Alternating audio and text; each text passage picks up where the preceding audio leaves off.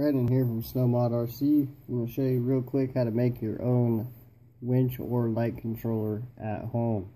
All you need is an old or new servo that you're not going to use, and basically strip it down. This is all the stuff here that you can throw away, and all you need is the cord, the board, the pot switch or potentiometer, and the motor. The motor you're going to actually take off, but for baseline purposes, for what we're going to use it for as a winch controller, we are going to leave the motor on to set this before we hook it up to the winch. So I will show you why this is on here for now, but this will come off. So we are going to actually plug this in and get this set up so we can take the motor off. Alright, so we have our donor truck here. This is what we're going to use to tune everything. So we are using the stock radio on a 3rd channel. So first we're going to plug this into what we have here. We're going to plug this into the 3rd channel. And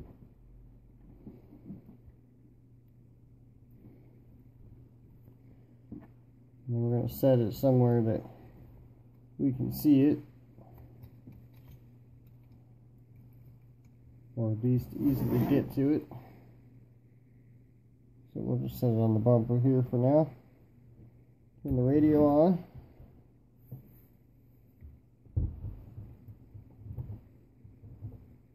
Plug the battery in. Turn the car on. Alright. So you hear the hum? That the motor is spinning right now. Okay, so we're going to turn this. So what you're going to do, this is spinning now. You're going to turn this switch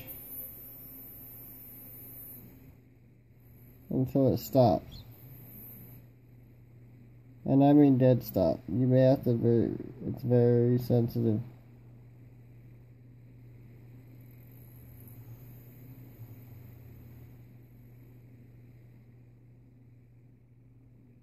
There we go. You got it stopped. Now you want to do your best. You can see the gear is not spinning. You see that? Not moving. So now you want to do your best. Do not bump this. And now for this particular application, because it's not a plastic potentiometer switch, I'm going to use shoe glue.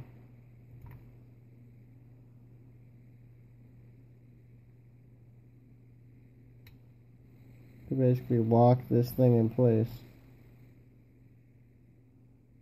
And you'll hear it turning because I'm slowly turning it as I move the glue.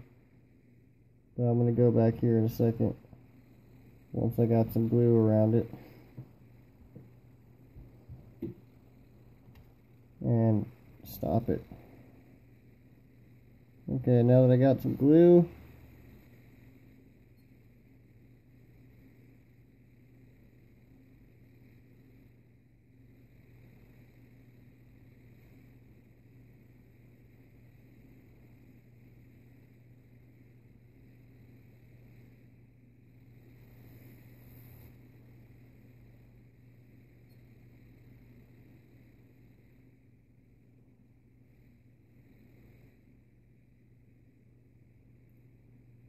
right there.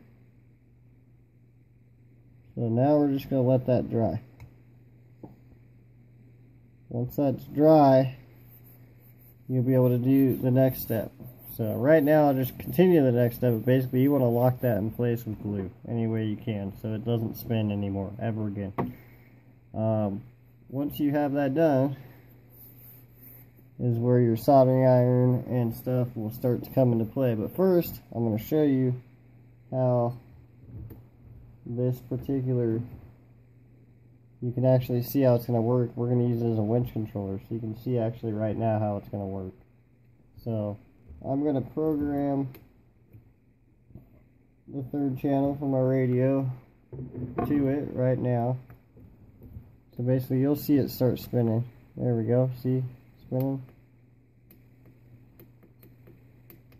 And I already set it to a 3 position, so we're going to set that as 1. Now we're going to find the spot where it stops.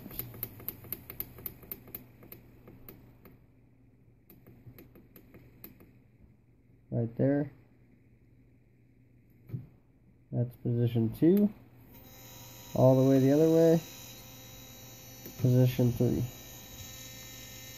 Save it in the settings.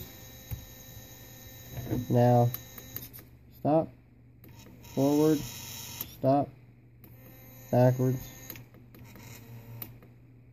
and we're ready to hook it up to a winch. So now that that's all verified and you got that set up, we'll shut the car off. Car out of the way.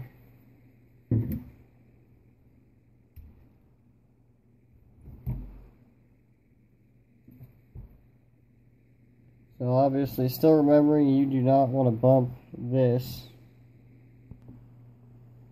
You are now going to want to unsolder the motor.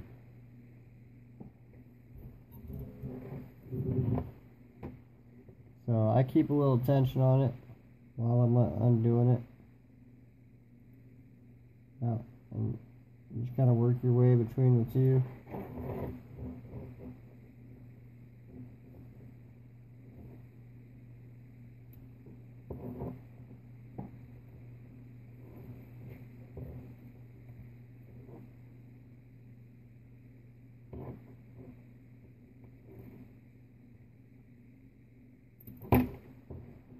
Bingo. And this one, nicely enough, tells me which one is positive and negative. So this came off like this. So this one over here is positive, this one is negative. It shouldn't really matter. Your just operation will be backwards on the motor. But double check for what you're doing before you try it. So I'm going to get a Sharpie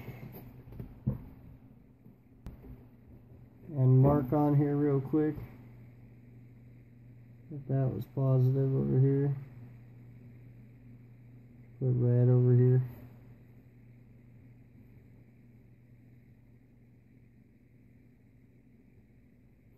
Okay. Now that we know that's positive and that's negative, basically from here on out, this is what you have left. And you want to solder for example, a JST plug to the tabs where the motor was.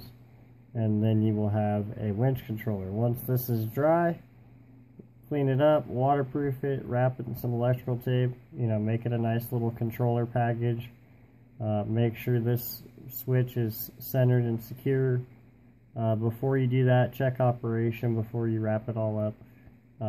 But other than that, you will be ready to go. And how it works with a winch or a light is just basically however many positions you have on your 3rd channel or 4th channel or whatever you decide to use. So hopefully you found that useful. Get out there, make your own stuff, save a couple bucks. We'll see you out there. Have a good one, everybody.